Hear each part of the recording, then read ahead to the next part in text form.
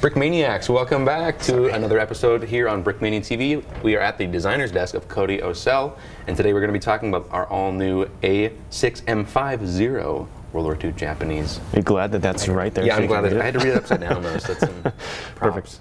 Yeah, welcome to my desk. The desk of Cody Osell. Welcome to my mess. Yes. This is what my brain looks like too. It does. It does. Where do you want to begin, Cody? Where do we always begin? With some history? Some history, let's do it. So I guess we'll start with Brickmania history. So Dan made the last Zero, the A6M Zero, and that was a light gray version. It's also tricky because a lot of people think that it's a white color, but it's really light gray, so it's kind of in between white and light gray. So our last version was light gray that Dan made. And a little bit different dimensionally. Dan's wingspan was longer. So with the A6M5, that was built in 1943. Otherwise, Dan's previous model, I believe, was the 1940 model. So they shortened the wings on this version, the A6M5 version, and now we're coming up with the dark green color scheme and a light gray underbelly and some cool yellow on here. So this is reminiscent of Dan's KI-84 Frank model. That was last year, I believe. Another Japanese airplane. So it's riding the coattails on that color scheme. Well, give them a look around this model. What do we... So we updated some things printing-wise. So there's some cool printing that we haven't had. Usually it's things that we would sticker. So this meatball on top, for one thing. That's printed on one tile. And that is printing right there. Generally we do stickers for that, but you found the right tile for that, so you really wanted to use that. I found the right tile, and you want to know where I found that tile? Where did you find that tile, Cody?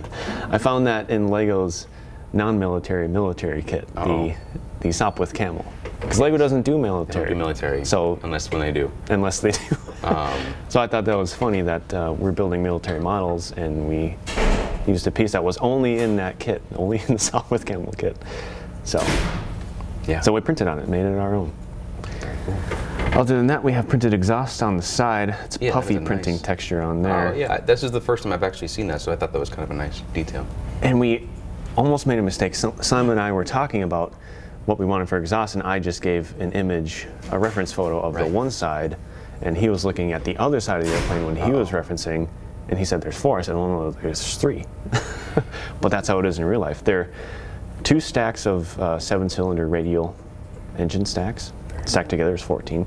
So it makes sense that there's 3 on one side, 4 on the other. And that's a detail that you didn't necessarily... Yeah, I didn't catch that first time around. Right, that's kind of cool. That was cool. Cool note for that. So they're both puffy printed on the curved slopes there.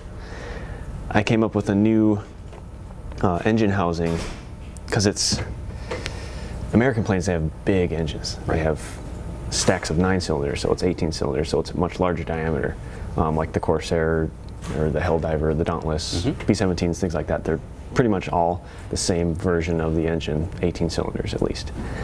This is 14 cylinders, which, like the German Focke-Wulf, makes it much smaller diameter.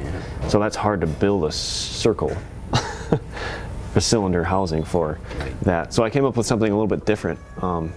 Fairly simple to build, actually. Yeah. So you'll see when you open up the kit box. I like the, what are those jumper plates on the inside of that? Yeah. Underneath the top or the slopes? Yes, sort of helps close the gap, but it's nice and sturdy and strong. And of course we have a reddish-brown propeller on there. And if you look, if you can get that camera on the inside of that, it's almost some representations of some cylinders going on there. Yeah, it looks like a little something's going on. Yeah, a little something, some sort of engine thing going on. Yeah. What else? Cool cockpit, that's a new design, right? Yeah, it's a new design. Kind of springboarding off of what Dan did on his last Zero design. Sure. It's a little bit shorter. Obviously it's black instead of light gray. So it's pretty simple cockpit design. There's some cockpit details, just the classic Lego printed dashboard. Right. A couple gauges. There's also a joystick. Wow, very cool. Very cool. Well, anything else on the model before we move into the figure? I don't think so, not really. Retractable landing gear, of course. Yes. Just pretty simple, nice and sturdy. Folds up quite nicely. Oh, yeah. Right on. Represented machine guns here. Those are both 20mm machine guns in the wings. Up on top of the cowling, there are 7.7mm machine guns. And that's something that's also been updated through the years. Where would those adding be more at? machine guns. They're right here, represented right here. Sure. Just they're there. Represented. That's where they belong. It's hard. They're It's pretty hard. recessed in real life. Yeah, they're recessed. It's really hard to see that there's anything there. Yeah. And then I think their charging handles are actually inside the cockpit. Oh, cool. So That's really cool. yeah. Yeah, we have an all-new custom minifigure that I put together for this kit as well. Minifigure artwork based on some previous artwork that I've put together before. This with some updates. You might notice that this color is a little bit interesting compared to maybe previous minifigures. That's actually color shifted a little bit darker. I started out with dark tan. I don't know if you have a dark tan piece kicking around. Here we go.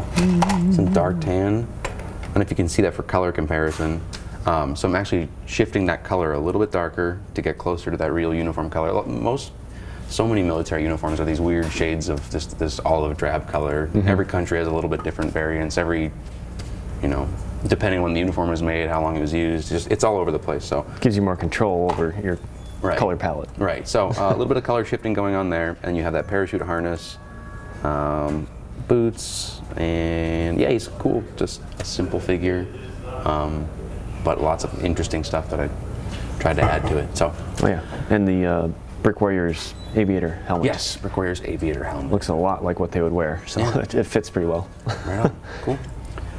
Yeah, and so that's my addition to the kit. So, Yeah, it's full 360 printed figure. We don't typically do that in a lot of these smaller kits, so yeah, awesome. very figure. exclusive. I hope you think it's an awesome figure. I think it is. I'm happy with how it turned out. Oh yeah. Awesome kid, no question about that. So, anything else?